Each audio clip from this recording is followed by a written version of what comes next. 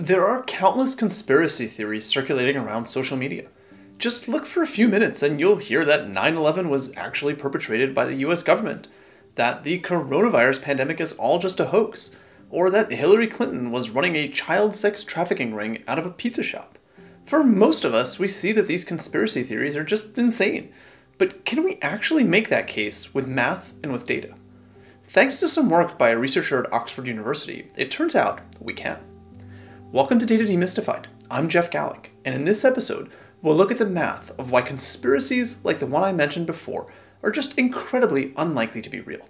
Now, to be clear, there are some conspiracies that are, or at least were, real. Watergate was a conspiracy to cover up illegal behavior by then President Richard Nixon. The Tuskegee syphilis conspiracy was an attempt by the US Public Health Service to cover up experimentation on African American men. And the NSA's PRISM program was a conspiracy to conceal how much spying was done by the US government on its own citizens. But we know about those conspiracies because of one of two reasons. For Watergate, it was in large part the incompetence of a group of burglars that led to the eventual break in the conspiracy. And for both the Tuskegee conspiracy and the NSA PRISM conspiracy, it was a whistleblower who broke things wide open. Dr. Peter Buxton exposed the Tuskegee experiments in 1972, and Eward Snowden exposed the PRISM conspiracy in 2013.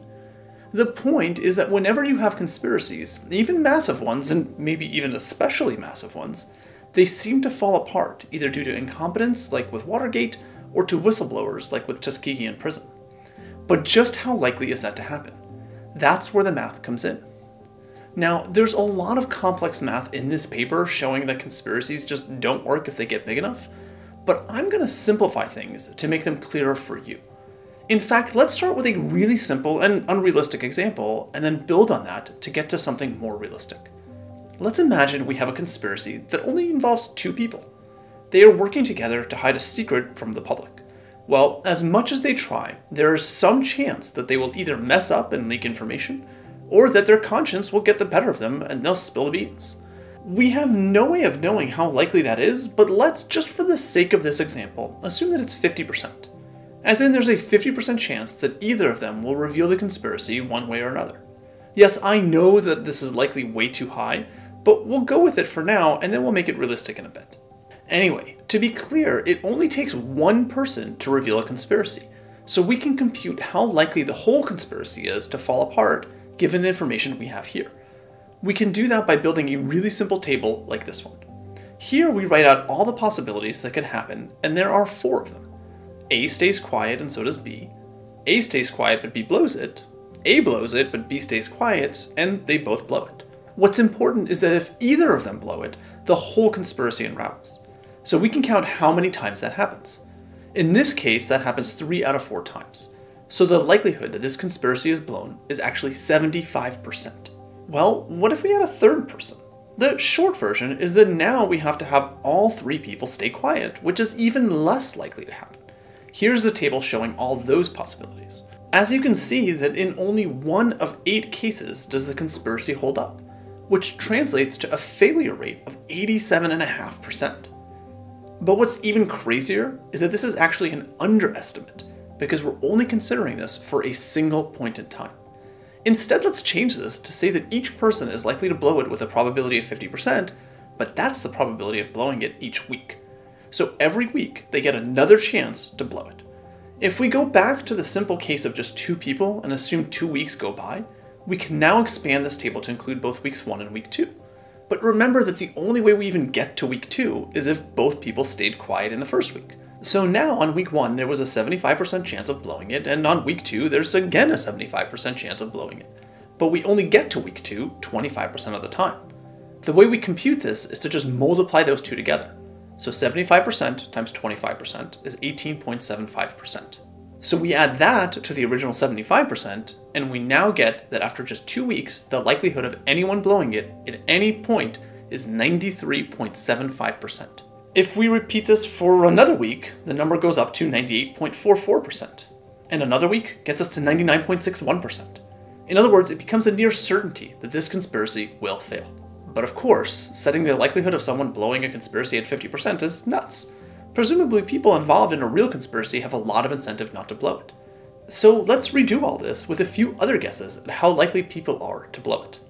Rather than make that table again, I'm going to graph the likelihood that a conspiracy blows up, first depending on how many people are involved, and then by how long the conspiracy lasts. And I'll do that for 3 values, 1%, 0.1%, and 0.01%. To give you a sense of this, 0.01% is a little bit less than the odds of picking the right number on a roulette wheel twice in a row. So let's see what this looks like. This graph has the probability of the conspiracy blowing up on the vertical axis, and the number of people involved in the conspiracy on the horizontal axis.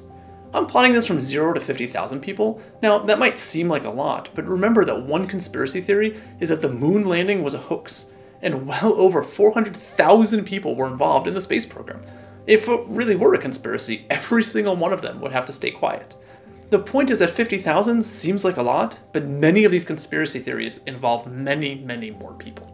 Anyway, let's see what this looks like if we assume that the odds of any one person leaking is 1%. Well, in that case, even the smallest conspiracies fall apart almost immediately. You'd only need 500 people to get well over 99% likelihood of a conspiracy falling apart. So let's drop that number to 0.1%. Now it takes about 4,600 people to get to that same 99% threshold. And if we drop it further still to 0.01%, it would take nearly 46,000 people to get to a 99% chance that the conspiracy would fall apart. But remember, this is just the odds for one time period, 1 week in our example. So let's see what happens when we introduce time. But before we do that, if you could take a moment to like this video, subscribe to this channel, and click that little bell icon so that you don't miss out on any new content that I put out, I'd really appreciate it. With that said, let's further debunk conspiracy theories with math. This is now going to be the same graph as before, but instead of assuming just 1 week of time has passed, like you see now, I'll assume 2 weeks have passed. Well, now the odds shift quite a bit. Focusing on that 0.01% case, it now only takes 23,000 people for the conspiracy to blow up with 99% certainty. What about after 3 weeks? Now we're down to just 15,000 people. Well, let's fast forward to 52 weeks or 1 year of a conspiracy being around. It would now only take 900 people for the conspiracy to blow up after a year. After 5 years, it would take less than 200 people to nearly guarantee that a conspiracy would blow up. The point of all this is twofold. First, as we saw in that first graph, as conspiracies get bigger, the likelihood that everyone keeps it a secret just falls apart dramatically. And second, even with relatively small conspiracies of just a few hundred people, with enough time, they will also fall apart. So can conspiracies exist? Sure. But is it much more likely that conspiracy theories involving thousands or hundreds of thousands of people are just stories we sometimes tell to validate a narrative we want to support? You bet. And if you want to dig into the math a bit more to see just how unlikely these conspiracy theories are, I suggest reading the original research on this topic, which I'll make sure to link to below. So the next time you hear about a conspiracy theory, ask yourself, how many people are likely involved? In the most elaborate ones that I've heard, that number is often huge. And if that's the case, reflect back on the math we saw here to see just how far-fetched those theories are. Finally, as always, thanks so much for watching.